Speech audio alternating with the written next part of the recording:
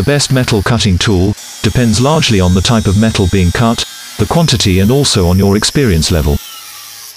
Watch this video to learn about the best metal cutting tools to have on hand. Hacksaw.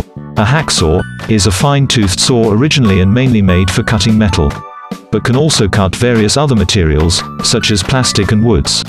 Plumber and electrician often cut pipes and plastic conduit with them. It is a hand tool with a removal blade. Due to alignment of the teeth on the blade, the saw cuts on the forward, not the backward stroke. Ideal for small projects and home improvement needs. The hacksaw is typically one of the first tools a homeowner purchases, thanks to its low cost and versatility. Snips. A snips, also known as shears, are hand tools used to cut sheet metals and other tough webs. There are two broad categories: tinner's snips, which are similar to common scissors, and compound snips, which use a compound leverage handle system. Tin snips are an inexpensive handheld tool that cuts straight, or if the blade is curved, can cut curves and circles.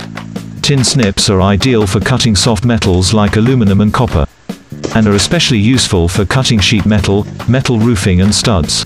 Thanks to their sharp blades, tin snips typically leaves a smooth edge. Shears is an upgrade from the manual tin snips. This power tool comes in handy when your project calls for cutting bulk or long metal sheet. Not only can it make a lot of clean cut quickly, but it can also handle a thicker gauge metal. Angle grinder. An angle grinder is also known as side grinder or disc grinder. It is a handheld power tool used for grinding, abrasive cutting, and polishing. The angle grinder is a useful power tool that's as versatile as they come. An angle grinder can be powered by an electric motor or compressed air. The motor drives a geared head at right angle, on which is mounted an abrasive disc, or a thinner cut-off disc, either of which can be replaced when worn out. Angle grinder typically have an adjustable guard and a side handle for two-handed operations, in addition to cutting stones, tiles, concrete and mortar. This tool can cut a variety of metal, from aluminum to steel, by simply changing the cutting wheel to a metal cut-off wheel.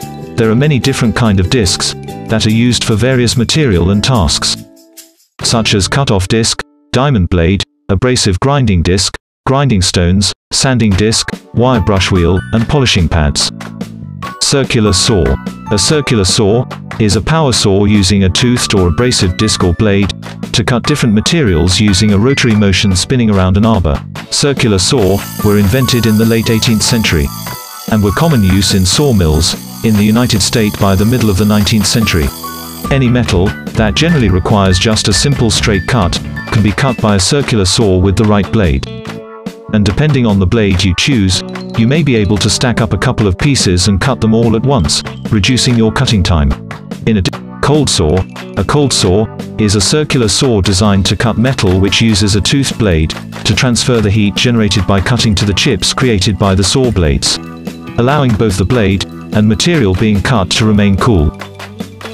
A cold saw uses a coolant features to keep the metal that's being cut friction-free and not too hot, while offering clean, precise cuts. Cold saw uses either a solid high-speed steel or tungsten carbide-tipped, reshape-enabled circular saw blade. A cold saw is an expensive tool, but if you're fabricating and cutting metal regularly, it is worth the investment. The blade won't wear out quickly as it typically does in other metal cutting tools, and you won't have to replace it as often. Bandsaw. A bandsaw is a power saw with a long sharp blade, consisting of a continuous band of toothed metal, stretched between two or more wheels to cut material. They are used principally in woodworking, metalworking and lumbering, but may cut a variety of material. They are also precise and optimal for cutting out custom shapes or tricky angles. The type of metal at gauge and your blade choice will influence the cutting speed. Oxyfuel cutting. Oxyfuel cutting are processes that use fuel gases, acetylene, and oxygen to weld and cut metals. Once you light the nozzles, a high-temperature flame will allow you to cut thick pieces of metal that are impossible via other methods. It is the heat that continues the cutting process. The cutting torch only heats the metal to start the process. Further heat is provided by the burning metal. The torch is faster and much quieter than a saw, but does require some practice to use it properly.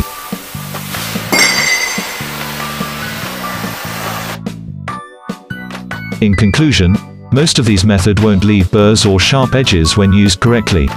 If they do, you may be cutting too fast, or your blade may have become too dull.